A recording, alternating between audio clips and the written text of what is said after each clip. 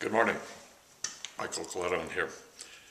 This session is going to be all about the Tee Nee trailer, the beautiful bright yellow and aqua colored trailers of the 40s through 50s that morphed into a fairly standard trailer beyond that. But the early trailers were characterized by their huge fenders. Here is the Tee Nee trailer that we've just disassembled in preparation for its restoration.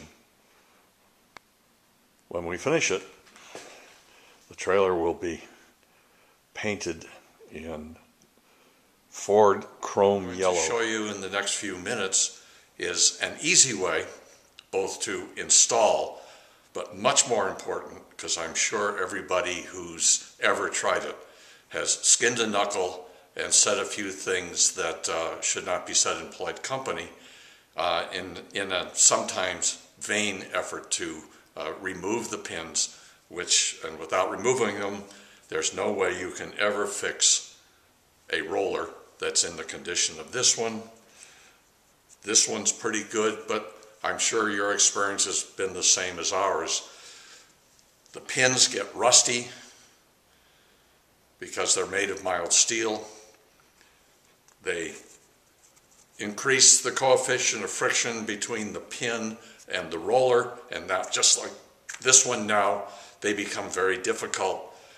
I would say at least half the Tee Nee trailers that we restore, we discover that the rollers have gone flat on one side as the boat's keel has just been dragged along a roller that has no longer any capacity of turning. So we're going to solve in the next few minutes your pin problem, your installation problem, your extraction problem, and also starting in about 1960, at least on some of its trailers, Tee Nee slid a black rubber sleeve over the admittedly somewhat slippery plastic rollers that were beneath them.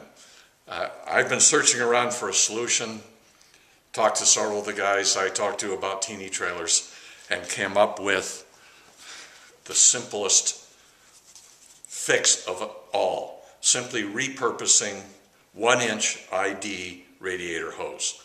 It is exactly the right outside diameter, it is exactly the right inside diameter, and the plastic rollers fit snugly inside just the way you want them to be.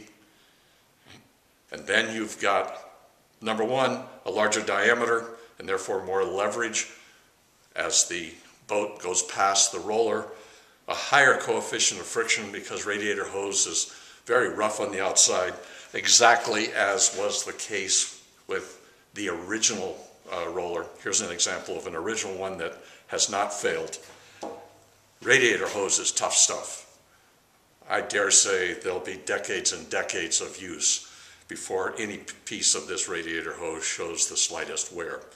So just go down to your auto parts store, ask for a length of 1-inch radiator hose, cut it to the length of your rollers, slide it in place, polish off the ends of the rubber just a little bit so that you don't have anything sticking out looking ugly, and you've solved that problem. Now let's see first how we insert the pin and roller, and then more importantly, how do we get it out afterwards?